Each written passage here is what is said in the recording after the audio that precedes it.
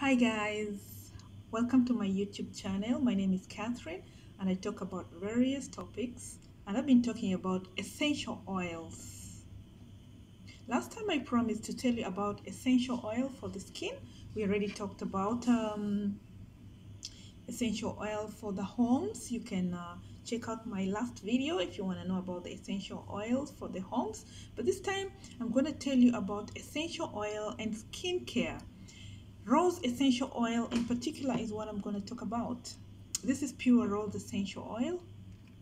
All you need is a pure rose essential oil and some carrier oil, because using pure essential oil on your skin can be damaging because essential oils are very strong. They go deep into the veins very fast, and so can also damage the skin if you don't use with a carrier, unless you're using it just for the homes. So the rose essential oil is very good for anti-aging, the wrinkles, for toning the skin as well.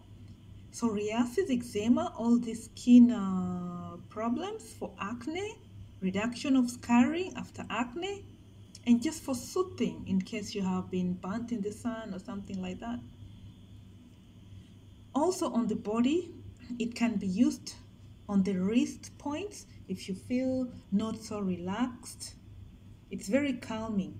If you're stressed, you can just take a few drops.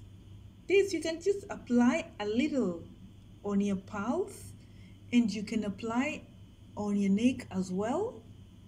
Just a little, a few drops. It's good if you use with a carrier. Carrier oil can be any kind of oil like coconut oil, grapeseed oil, very good for carriers. You have to use a ratio of 3 to 1 drop of essential oil and 3 drops of carrier oil is good to go. And you can use it for fragrance as a perfume as well. As a perfume, you can as well just drop in a bit like that. And this is my carrier oil. I have coconut oil here for the carrier oil. So you can pour the carrier oil in such a container and then put a few drops of the rose oil and then mix a bit and put on your pulses as a perfume. Not only will it work as a perfume, but it will also calm you if you're stressed, things like that.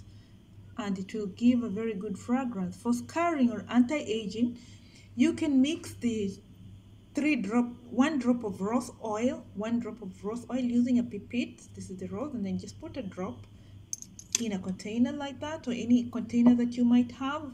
This is the one I have at the moment. And then put 3 drops of some oil. For this case, I'm using coconut oil.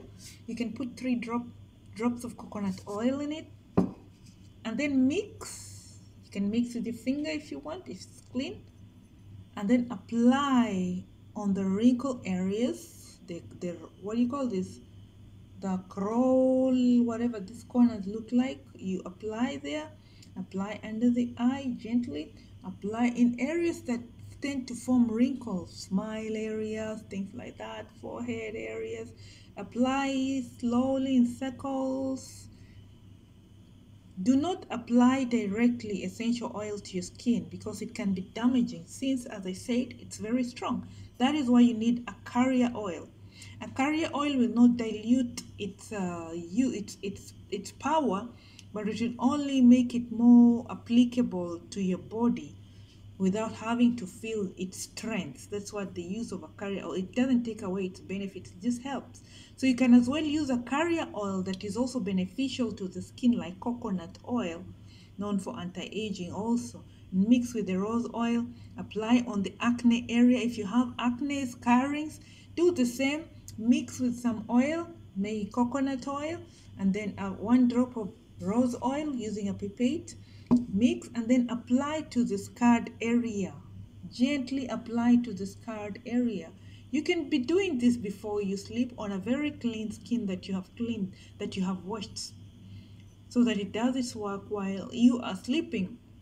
Also on the old scars of acne, you can also do the same. Mix a carrier oil. It can be almond oil as well. Mix with a drop of coconut oil and apply on the scarred area every day. You can as well use it under your moisturizer every day, and then after a few months, this is not a miracle thing, after a few months you will notice that the scars have reduced and finally they will disappear if you take good care of your skin. It's also used for psoriasis, eczema, reduction of all these things, soothing. If you feel like your sun is burning you so much, you feel so inflamed, you can as well use rose water on your cold towel and just apply on your face gently. It's very soothing. Or use burning from sunburn. Use it on the face as well. Apply on a cold towel, wring it, very cold towel, and then put it on your face just to soothe it. It's a very good oil for all these things. And reducing wrinkles especially. And also just gives a glowing skin. This oil is normally made from a natural rose oil. From natural rose, not natural rose oil, sorry, natural rose. Petals are plucked, and then there is a distillation process, steamed and then distill, get whatever you want. You can also get rose water from those petals and use them as a toner besides getting the oil itself.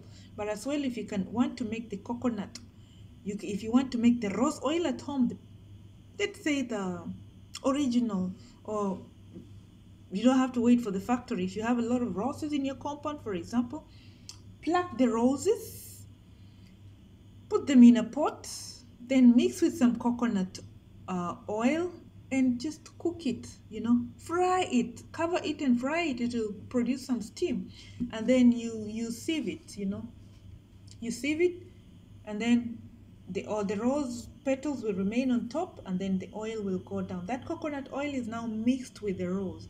You can use it on your skin to get all these benefits if you are consistent. It's a natural thing. That means it is not a one-day miracle. Okay, so these are the benefits of the rose essential oil. Just some of the benefits, but we have more than that. In my next video, I'll be talking about the lavender oil.